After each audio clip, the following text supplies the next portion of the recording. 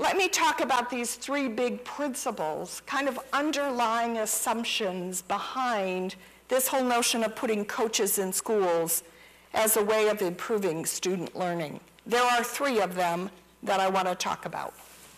The first one is this notion of leadership and the role of leaders in a school system. Leaders have a responsibility of building capacity in individuals, in teams, and in organizations.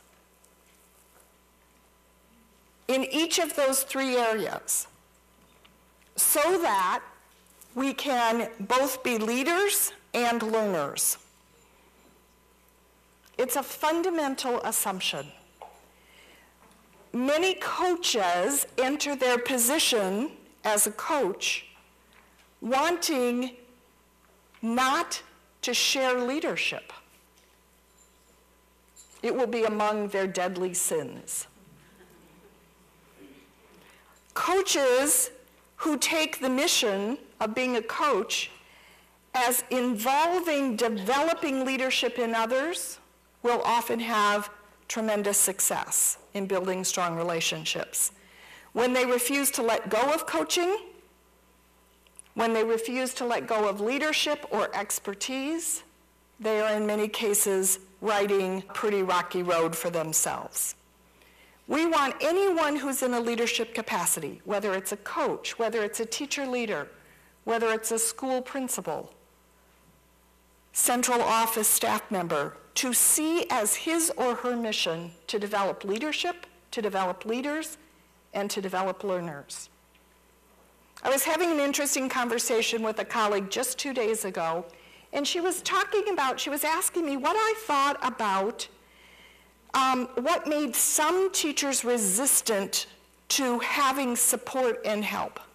And I thought that was an interesting question, one I get asked frequently, one that often terrifies most coaches in their early experience. They're very worried about those resistant teachers.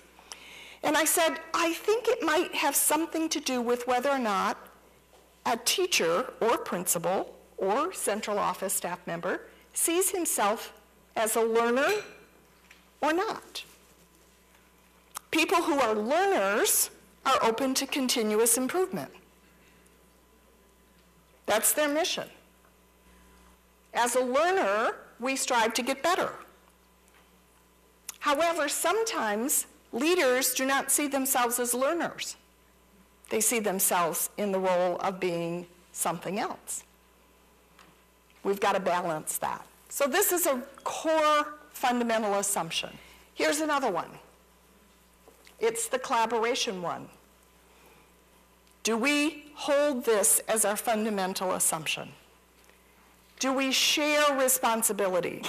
Do you believe that it is the core responsibility of every educator in a school to be responsible for the success of every student in that school?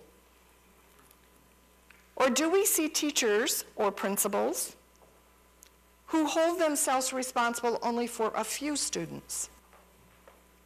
We will never move to a collaborative culture if we are not sharing responsibility for the success of every student.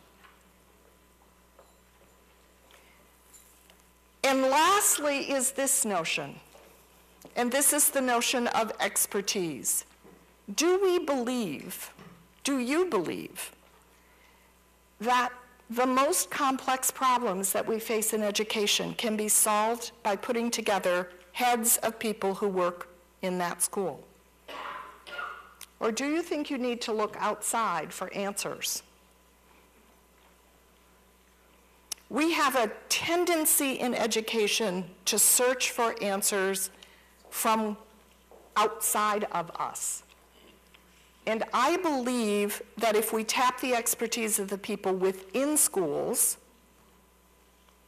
we will be able to solve the most challenging problems we face, because the expertise is there. We aren't using it. For me, these are fundamental assumptions that underlie the whole notion of having coaches in schools and building a system of support for coaches.